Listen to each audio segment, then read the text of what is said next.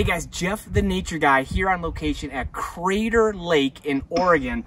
This place is amazing. Now, obviously, you see the lake behind me. I'm going to talk about that cone, that island that's out there here in just a minute. But before I do that, let me tell you about the lake. So imagine this place 7,000 years ago. What I'm standing on was a 12,000-foot volcano. It erupted and then imploded on itself into this cauldron. So into this, it sunk down. And what happened is over 7,000 years, it filled up with snow and water. There are no rivers feeding this lake whatsoever. It's kept full by that rain and snow. But it stays at a constant level and doesn't overflow because just north of us, there's kind of a small leak in the porous rocks that allows it to stay at that constant level. Now, here's the cool part, is that when that volcano collapsed down, imploded on itself, this lake turned into a 1,900-foot deep lake then. How cool is that? That is the deepest lake in the United States, and it's the deepest volcanic lake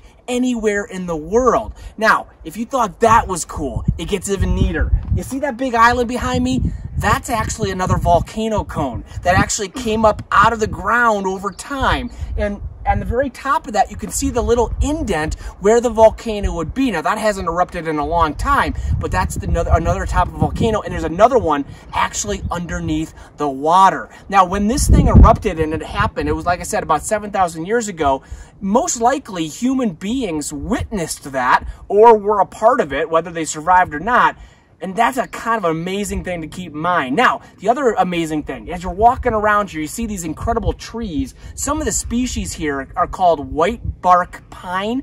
They can actually live to be 1,000 years old. Some of the oldest living organisms on the planet.